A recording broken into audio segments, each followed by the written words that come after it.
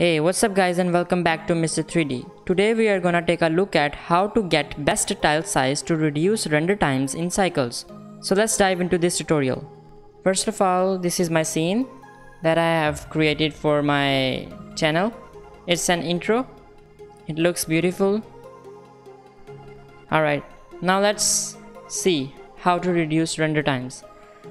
So make sure it's cycles and make sure you're using GPU compute, 250 samples, and that's fine. Now this is the tile size that I'm using right here, and now let's render it and see what we get.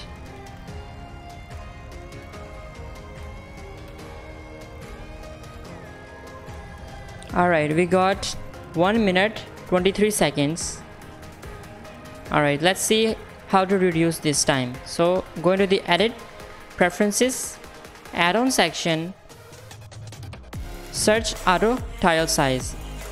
This add-on comes by default. You can just enable it, save preferences, and then close preferences and go all the way over performance and then click on auto tile size. What it's gonna do is gonna find out best tile size for your GPU.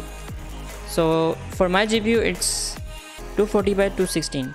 Alright, let's render this out now and see what we get.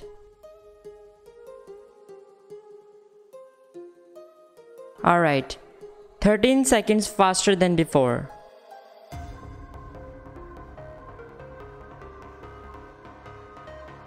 That's it.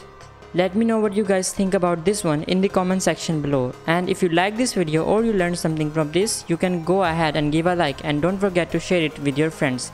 And if you're new here, it's going to be amazing for you to hit the subscribe button and also turn on the notifications so that you won't miss the next video or the next update. Until then, see you again with the next tutorial.